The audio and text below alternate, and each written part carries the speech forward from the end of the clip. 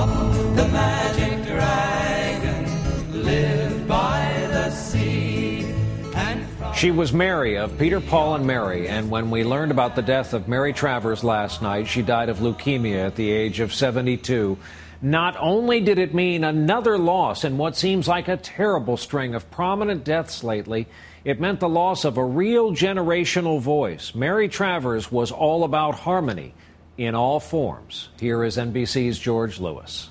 Where have all the flowers gone? Peter, Paul, and Mary burst onto the music scene in 1961, a group put together by Bob Dylan's manager. They would turn one of Dylan's tunes into a major hit and launch his career as well.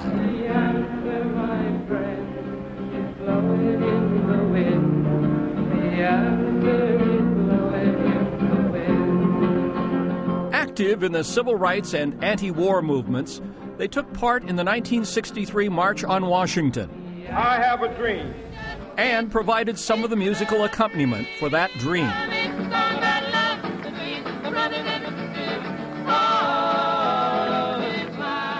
There was that feeling that everybody mattered, everybody counted. Peter, Paul, and Mary broke up in 1970, later reuniting from time to time until her leukemia forced her off the stage. Hate to wake you up to say goodbye.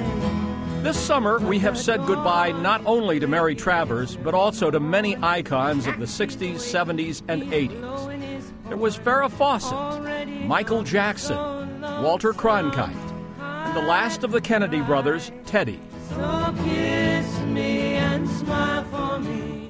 One way in which people discover their mortality is when their demigods and idols die. Mary Travers is survived by her husband, 2 daughters, and 2 grandchildren.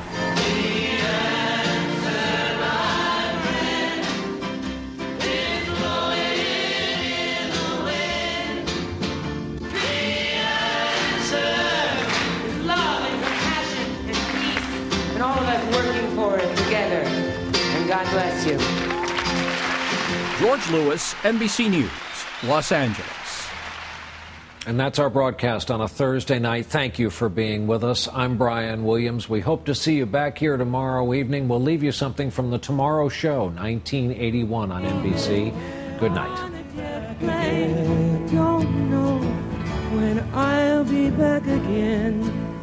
Oh, babe, I still hate to go.